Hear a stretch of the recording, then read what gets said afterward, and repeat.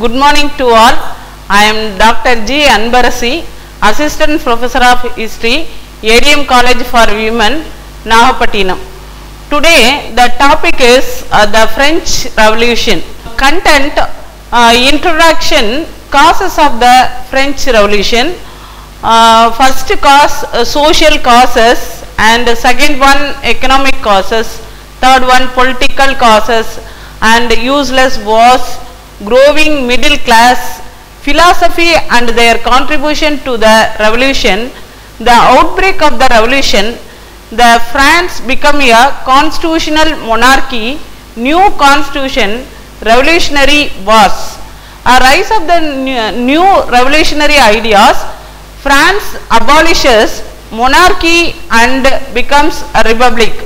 The region of terror, the hierarchy rules in France, rise of Napoleon Bonaparte, role of women, abolition of slavery, the revolution of everyday life, legacy of the French Revolution.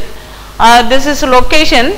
There are 7 continents in the world: Asia, Europe, Australia, North America and South America. Europe countries. The Paris is the capital of France.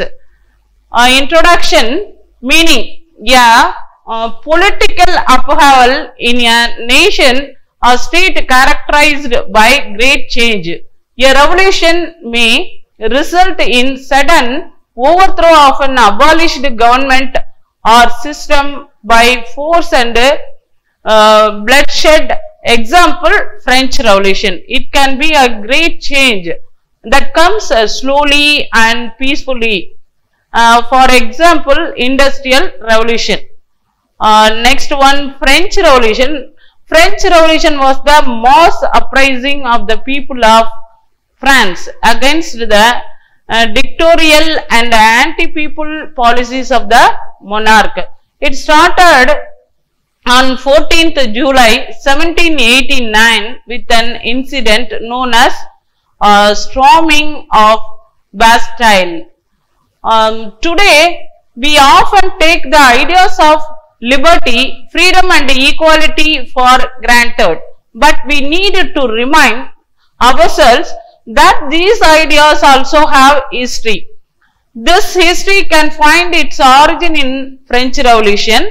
It led to end of the monarchy, end of society based on privileges and gave way to a system of governance. It declared the idea of that all individuals had right and could claim equality. These notions of equality and freedom emerged as a central ideas of a new age. Next up, the first cause, social causes. Social causes. French society in the 18th century was divided into 3 estates: clergy, nobility and common people.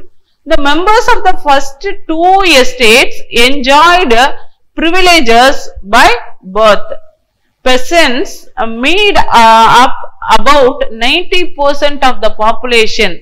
However, only a small number of them owned the land. They cultivated about 60% of the land was owned by the nobles, and church which they leased to peasants for greater share in the production.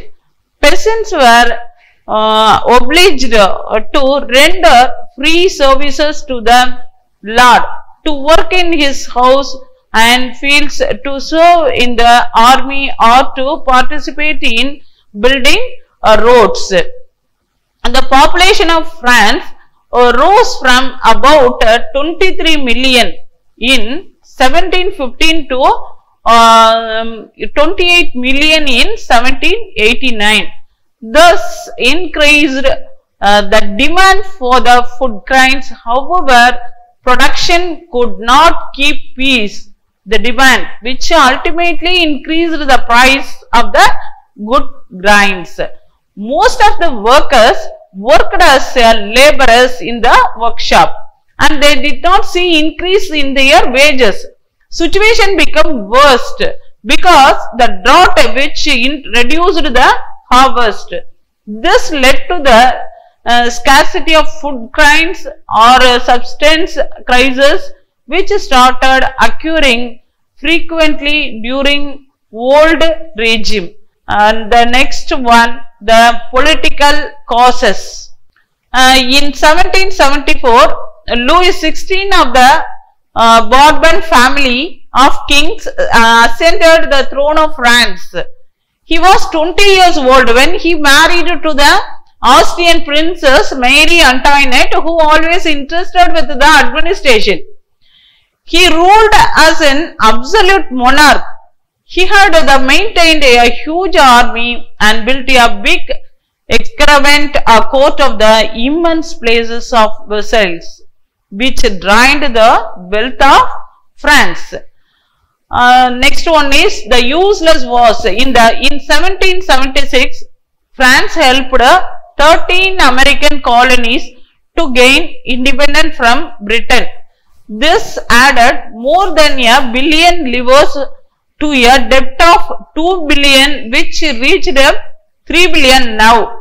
Leaders who gave the credit now began to charge 10% interest on loan. The French government spent on 43% its budget on interest payments alone. To meet its regular expenses such as a cost of maintaining an army, the court, running government offices or universities, the state was forced to increase taxes. Next, the growing middle classes. The 18th century witnessed the emergence of social group termed the middle class. All these were educated and believed that one group in society should be privileged by birth, rather a person's social position must depend on his merit. These ideas demand a society based on freedom and equal laws and opportunities for all. Next, the philosophers and their contribution to the revolution. 17th and 18th century was the age of enlightenment. Various philosophers put forward their theories for the state to be based on equality and freedom. John Locke, in his 2 treatises of government, sought to refuse the doctrine of the divine and absolute right of the monarch. Rousseau proposed a form of government based on a social contrast between the people and their representatives. In the spirit of the laws, Montesquieu proposed a division of power within the government between the legislative, executive and judiciary. These ideas revolutionized the outlook of people. Next one, the outbreak of the revolutions. The events, the session of a State General, Louis XVI called an assembly of a State General to pass a proposal to increase taxes on 5th May 1789. The first and second estate sent 300 representatives each, who were scattered in rows and facing each other on 2 sides, while the third estate sent 600 prosperous and educated members had to stand at the back. Peasants, Austrians, the women were denied entry into the assembly. Voting the estate general in the past had been conducted according to the principle that each state had 1 vote. Members of the third estate demanded that voting now be conducted by the assembly as a whole, where each members would have 1 vote. The king rejected this proposal. Member of the third estate walked out of the assembly in protest.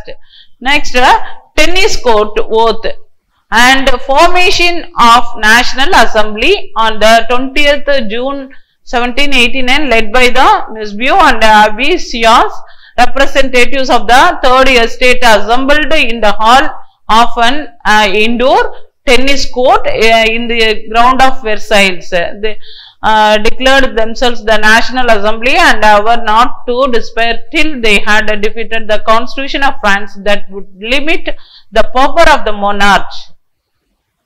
This is we can see the picture, the tennis court oath of the National Assembly.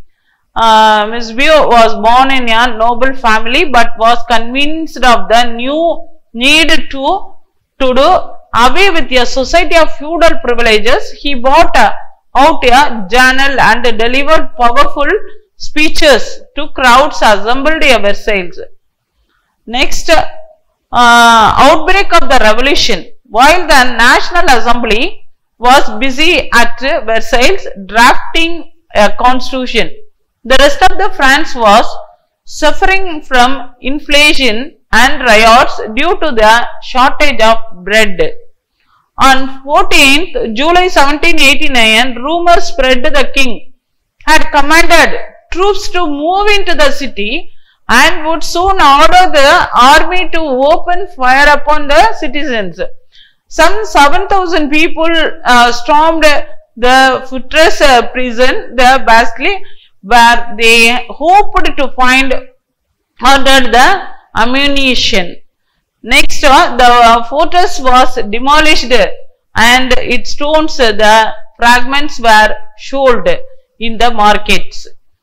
In countryside, due to fear, peasants and several districts attacked the cattle of nobles, located the hoarded grains and burned down the documents containing records of manorial dues. A large number of nobles fled from the homes and many immigrated to the neighboring countries. Louis XVI finally recognized the National Assembly and accepted the constitution. The members of the clergy were forced to give up their privileges. This incident marked by beginning of French Revolution. France became a constitutional monarchy. The National Assembly completed the draft of the Constitution in 1791. Its main objective was to limit the power of the monarch. The power were now separated and assigned to different institutions, the legislature, executive and judiciary, which made France to constitutional monarchy. The Constitution in 1791 gave the power of making a law in the hands of National Assembly, which was indirectly elected.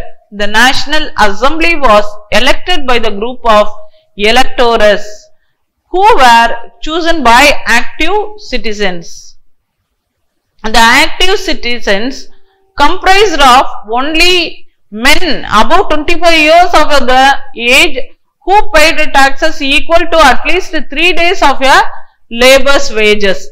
The remaining men and all women were classified as passive citizens who had no voting rights. The new constitution began with a declaration of rights of man and citizen, rights such as the right of life, freedom of speech, freedom of opinion, equality before laws were established as natural and inalienable right, that is, they belonged to each human being by birth and could not be taken away.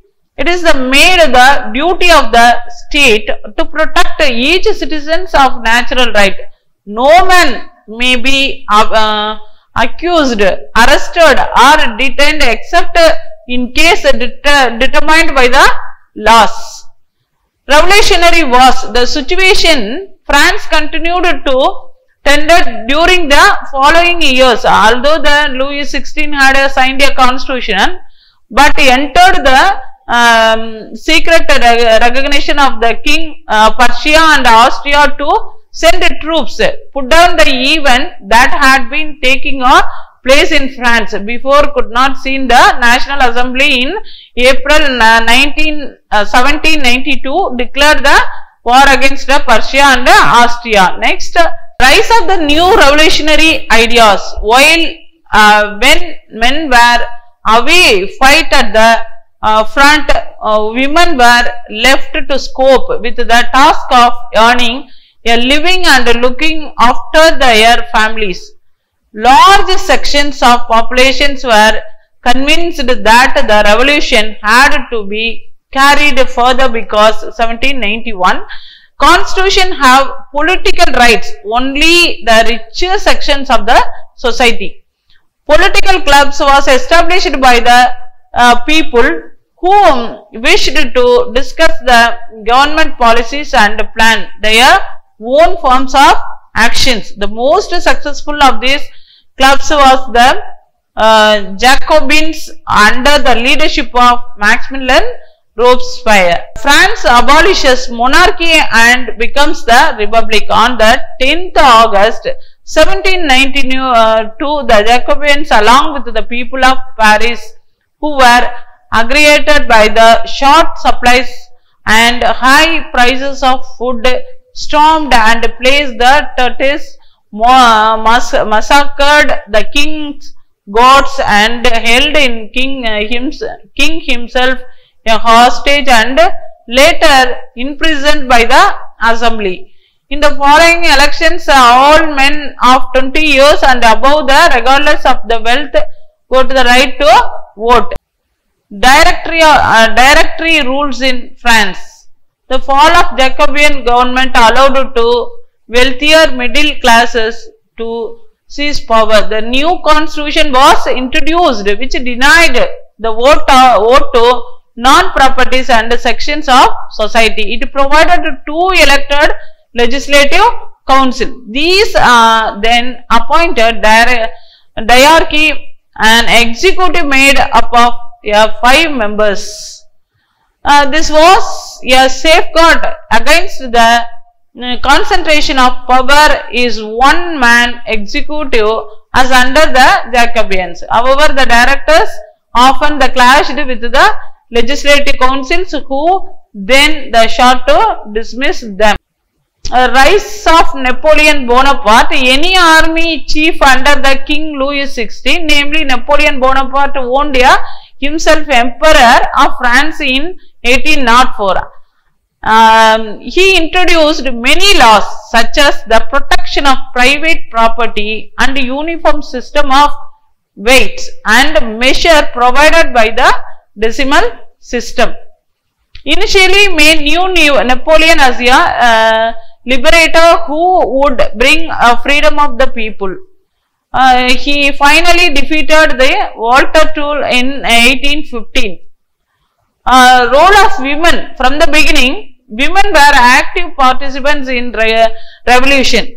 They hoped their involvement would pursue the revolutionary government in introduce the measures to improve their life. To discuss voice their interest, women started their own political clubs and newspapers. Much less women. The Society of Revolutionary of People Women was the most famous of them.